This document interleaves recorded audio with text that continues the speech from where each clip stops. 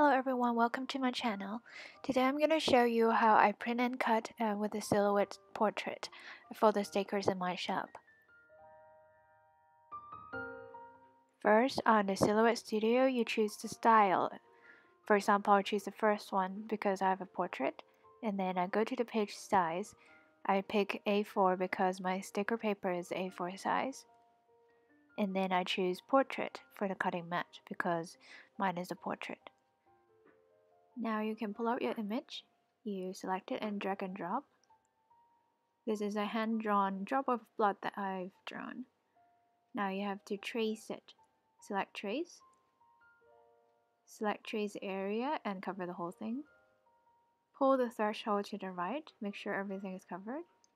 Trace outer edge. Now there's a red line around it, select that. And now you're going to offset it. Press offset. And you can select the distance between your image and the red line. Apply. Now you have to pull the original red line out and delete it. I'm just removing the extra dots on the right. Now you select them all together and group them. So now you can adjust the size and where it is. Press this so you can adjust the size, lock it, and when you put in the width, it will change the height for you. Now you can arrange them.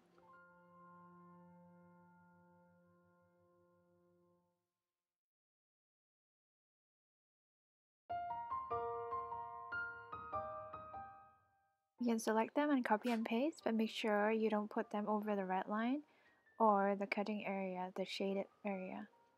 Now I have them arranged into 4 sheets. Make sure the page size are correct. Now you can print them.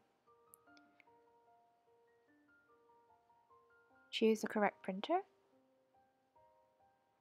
Choose default setting, that would be a color version. And then I usually put them to the best quality. And now you can print.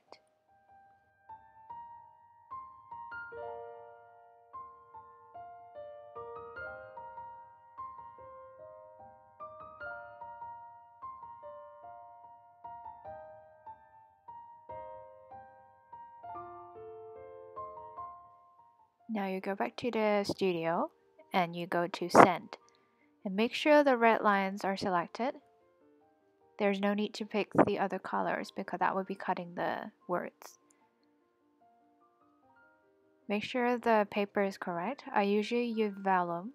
You can use sticker paper white as well. And the cut, I put 2 for the speed and 4 for the force to have kiss cut. Now you connect the machine to your laptop. Now take the cutting mat out, remove the backing sheet. Mine is pretty old, so bear with me. Put your sticker paper over it. Make sure the markings match your paper, like so. And I have a washi over because my cutting mat is not very sticky anymore. Put it onto the machine. Press the top button or the second one, and the paper will load automatically. Make sure both sides of the papers are in.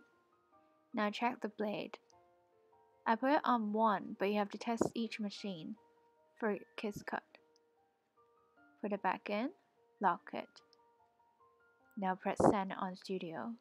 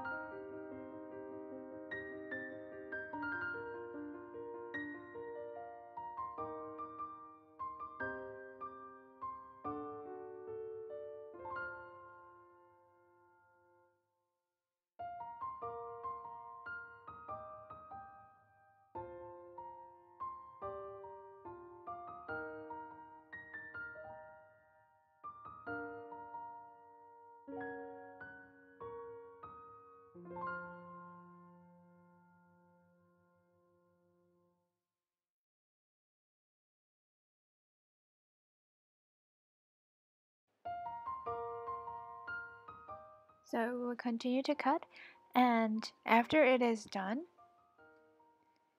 it will load to the very top of the paper, and you press the third button to release it. Remove the washi if you have one.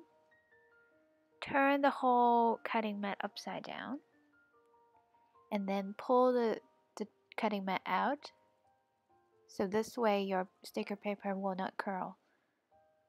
There you have it.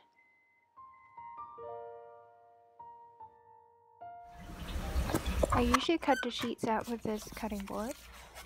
You just put it in and then press down when you draw the blade down, and it will cut. But I usually test it first to make sure the blade won't cut away the images. So I'll go through it once, and then when I'm confirmed, then I'll press it down. So I hope this is helpful to you all. If you're interested in these stickers, they are sold on my Etsy. And if you have any questions, please leave it below and I'll try to answer them. Bye for now.